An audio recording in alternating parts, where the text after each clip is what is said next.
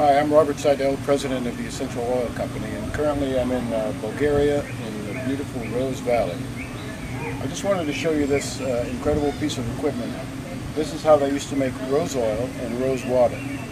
This is a copper system. You can see that the color on the top here does not look like copper, and that's because it's tin coated. The reason it's tin coated is because copper will react with rose oil during the manufacturing process and turn your oil green. Tin forms a lining around the copper, and it keeps the copper from reacting with the essential oil. The original condenser is basically just a tub of water. See, this is just a wooden tub.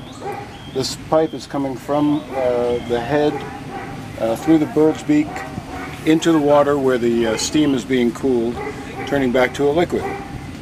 And if you look down here, this is an old Essentier. And what we have here is the water will come out here and the oil will come out the top. Very old and ancient system. And now, if you could bear with me, we're going to go upstairs and look at the traditional copper distillation system that was used. It was built in 1909, removed from the family during the communist era, and then actually given back to the family by the Bulgarian government. Thank you.